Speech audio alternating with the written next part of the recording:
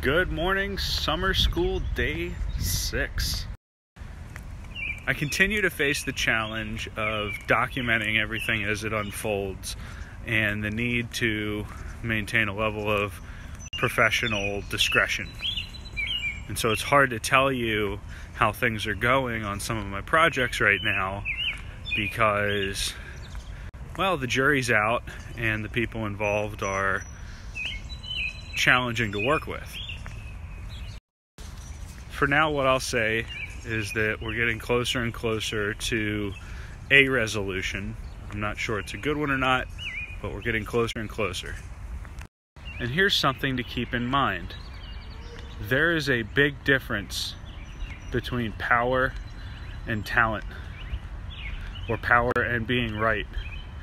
And unfortunately, sometimes people with power win disagreements, even when they're wrong, just because they're in charge. And that's one of the things that we all have to learn how to stomach, because no matter how well crafted an argument is, if they don't want to give in, even if they don't believe what they're saying, they don't have to. And that's a weird place to be sometimes. Sometimes you just have to swallow some pride and figure out how to work around that mindset. P.S. Thanks a lot, weather. You know, this actually was on purpose a minute ago, and now look at it. What a mess.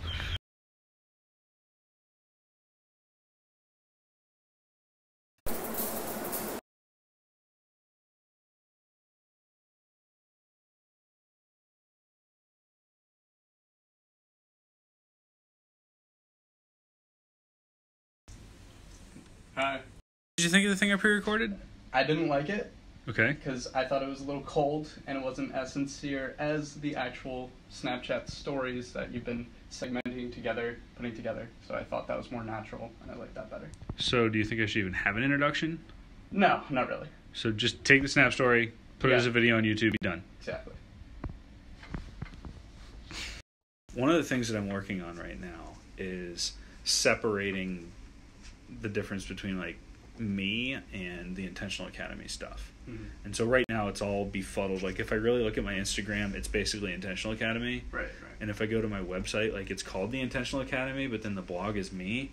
Mm-hmm. And like things are all mixed up. The goal is that most of it is just me in a way that people can get to know me and kind of see my heart behind everything that I'm up to. Mm-hmm.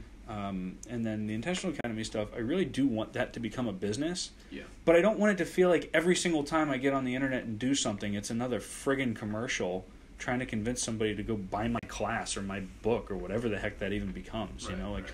I want there to be a separate thing there so that people don't just see me as another online salesman. Because, I mean, you know that's not what I am, but that's because you know me. Mm-hmm. And, you know, now if I try to branch out to people that don't know me, Right. it's a little harder to catch that. Yeah. Every time somebody tells me I can't do something, what I hear them saying is, I can't do something. Yeah. It was nice to see you. All right. It's nice to see you. It's really nice getting visits like that, because what he wanted to talk about was the things that I'm doing online, and told me which parts were interesting and which parts were weird, and man, so much growth there for me. So, hey, thanks for the feedback and for taking the time to hang out. It was a really, really cool session.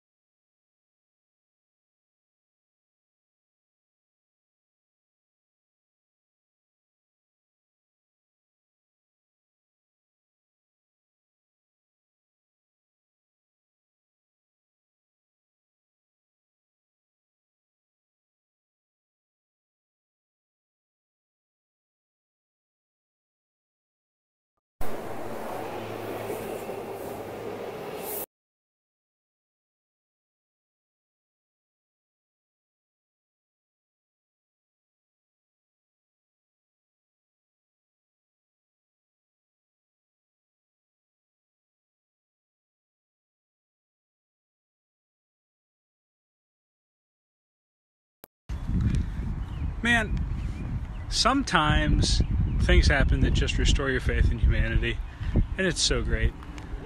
I ran to catch the train, and if you're watching, I missed it. And so, flustered, dropped my ID on the train platform along with $50 worth of train tickets, hopped on the train. Discovered it when the conductor came by, and of course I had no ticket to give them. Step one, conductor was, of course, very understanding, gave me a phone number for the lost and found, said don't worry about it, we got you covered, take your train home, it'll be okay. So then I start spamming out, help find my thing to all the social networks, hoping that somebody will randomly walk onto the platform and get it. All the while, I already had an email from a complete stranger.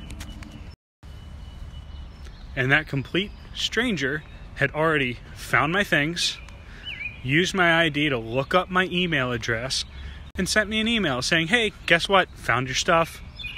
Let me know how we can arrange to hand it off. That's really cool. I like living in a world where people do that for each other. So here's your challenge. Go find $50 of somebody else's money and give it back to them. Yeah, that's my new goal. I got to pay that forward. Thank you so much, dear stranger, who helped me out today.